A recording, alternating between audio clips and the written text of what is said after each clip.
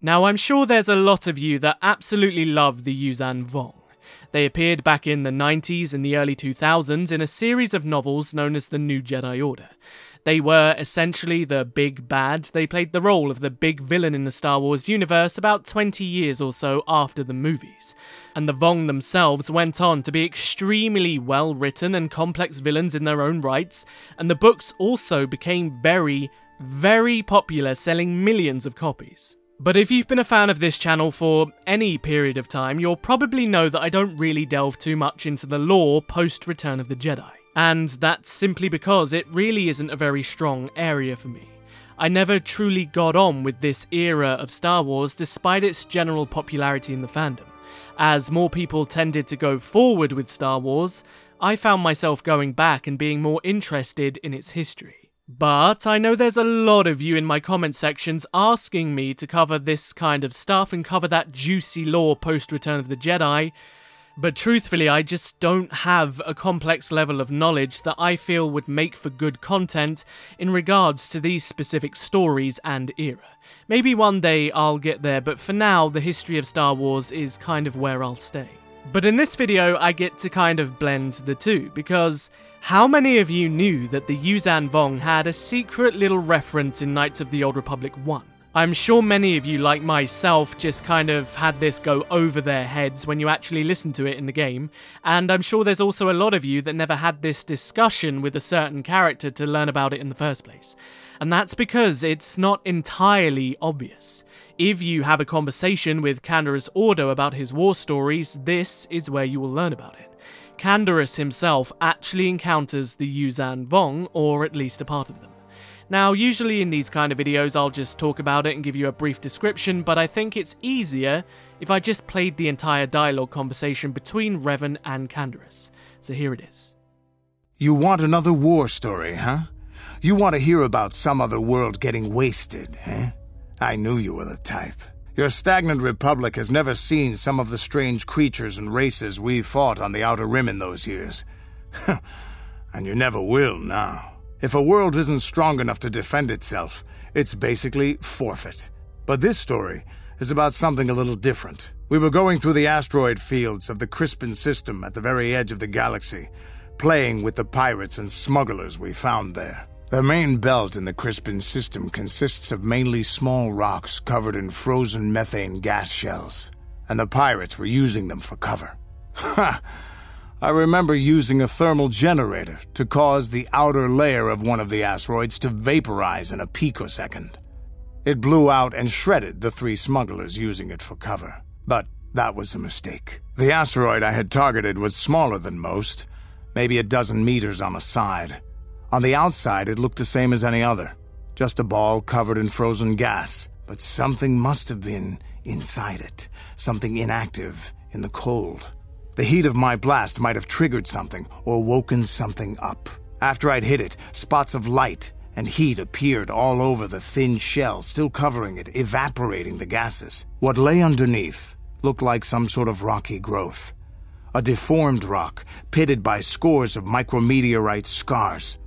I think something even older might have been inside that. Maybe, but maybe not. It started rotating faster and faster as we watched it. After a second, it started spraying fire, thermal projectiles that melted our armor like wax. We were caught completely by surprise. Before we could counterattack, it fled at an incredible speed. We couldn't catch it, but we could follow its hyperspace wake. We followed its trail as far as we could, heading away from the galactic core.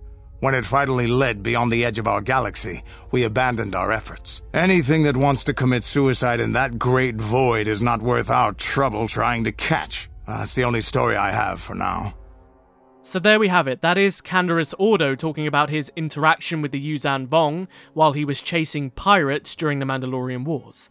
And the thing he is talking about here is what is known as a Yorick Stroner, or at least that's what we can kind of narrow it down to. These were scouting vessels used by the Yuuzhan Vong that were sent out to essentially gather information, and they were very good at hiding.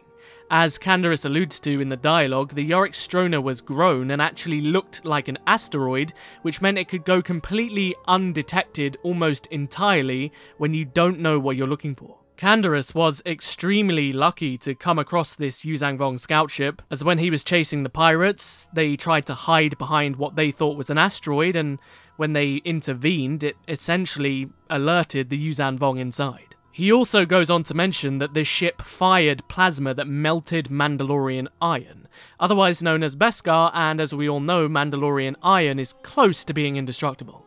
And this came from a weapon that was on Yuuzhan Vong's ships known as Yarick Core, which were basically plasma cannons, very powerful, and even by the time of the New Jedi Order books, these plasma cannons could melt entire Republic vessels. But Canderous' interaction with the Yorick Stroner is actually a little bit awkward when it comes to the timing of things in Star Wars. It creates a possible continuity error with the Yuuzhan Vong appearing 4,000 years before they actually appeared in future Star Wars stories. Certain things do crop up here and there throughout Star Wars history that are ultimately related to the Yuuzhan Vong. However, a scout ship being in the Mandalorian Wars doesn't entirely make sense. You see, the Yuuzhan Vong were supposed to go on a voyage. Their galaxy had been left crippled, and so they went off to find a new home. They travelled in giant things known as world ships or Chorus Stroner, which were massive sentient vessels, some almost as big as the first Death Star, and they sent these world ships through the void, which was a space between space, essentially the space between galaxies, and it was said that they travelled through the void for millennia, which is thousands of years. But the oldest known world ship that they had was 1,000 years old. It was considered ancient by world ship standards, and it was dying. However, if one of their scout ships had discovered the Star Wars galaxy 4,000 years before their stories actually occurred, why didn't they just act on the scout ship's knowledge? We know in the story that Canderous says the scout ship gets away. It goes back into the void where they think it's just gonna get destroyed. And supposedly the Yuuzhan Vong were just kind of aimlessly wandering in the void until they found a suitable galaxy. So why didn't they then go straight to this galaxy with all of the information that the Yorick Stroner provided? Now, I do know there are loopholes and there are ways to get around this. There are easy ways to just kind of write their way out of it. But I just find it a little bit silly that a scout ship that was purposely sent to this galaxy went back to the Yuuzhan Vong, getting away from Canderous, and then they just kind of ignored all of their information about the new galaxy, especially the Mandalorians, and the Yuuzhan Vong didn't want to do anything about it until 4,000 years later.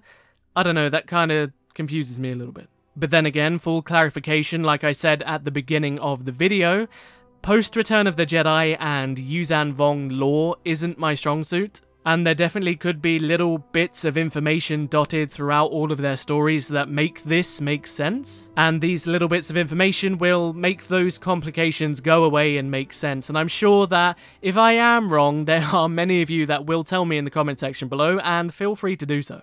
But with that said, I do actually want to know in the comment section whether or not you knew about this Yuuzhan Vong reference in Knights of the Old Republic, because I have a lot of people asking me about it, and I certainly didn't get it when I first played the games. In fact, I didn't even clock it until a good few years ago. But anyway, you learn something new every day, right? As always, if you enjoyed the video, don't forget to hit the like button, it helps me out a great deal, and if you haven't, perhaps consider subscribing to join the biggest growing Knights of the Old Republic community on YouTube, and with the KOTOR remake on the horizon, you definitely want to be a part of it. I'll see you guys in the next video, but until then, may the Force be with you. Always.